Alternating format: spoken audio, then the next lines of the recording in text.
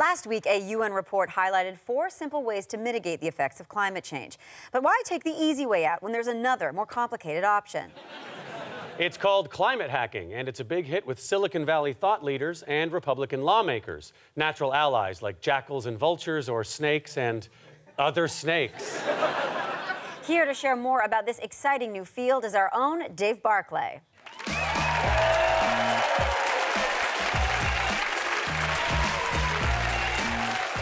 Hey, it's me, Dave. Dave, tell us a bit more about climate hacking. Well, the basic idea is this. Reckless meddling with the environment got us into this mess. Therefore, reckless meddling with the environment is going to get us out of this mess. Hey, it's how I fixed my sister's marriage. Go on, Dave. One proposal, or hack, to stop global warming, using satellites to block out the sun, which scientists now know is very hot. Hold on a second, is this a real proposal or a sci-fi fever dream? In 2019, everything is both. But this particular bit of fevered realism is one the US government has been considering since the Bush administration, a famously sane administration. But don't we, how do I put this, need the sun? I guess we'll see. But if you're a big fan of the old hot gas ball, you're really gonna hate this next idea. It's called stratospheric aerosol injection. Bill Gates is a fan, so you know it's gotta be good. Ooh, does it come with a free trial of Microsoft Office? No, but it's just as bad.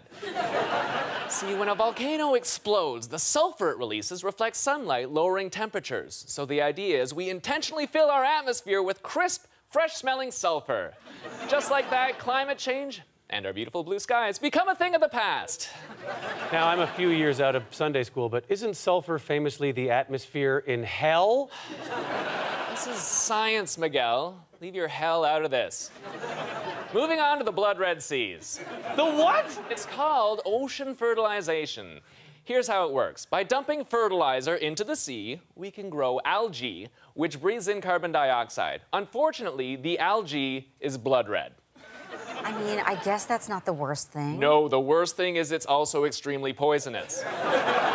But on the bright side, think how many dead, rotting fish will wash up on shore. How is that the bright side, Dave? Oh, many species of fish are bioluminescent, and since we blocked out the sun, we'll need them to view the hateful crimson sea. Okay, so the solution to climate change is to create a smelly, fish-lit hellscape with a dead red ocean and a brimstone sky. Kind of glass half empty person, aren't you? Well, it's just that these side effects to these temporary solutions seem like they're going to make things worse. Can't we just, I don't know, cut emissions? No. No, that's too expensive. Well, Dave Barclay, everybody. Get into it. The Beaverton! Only on CTV.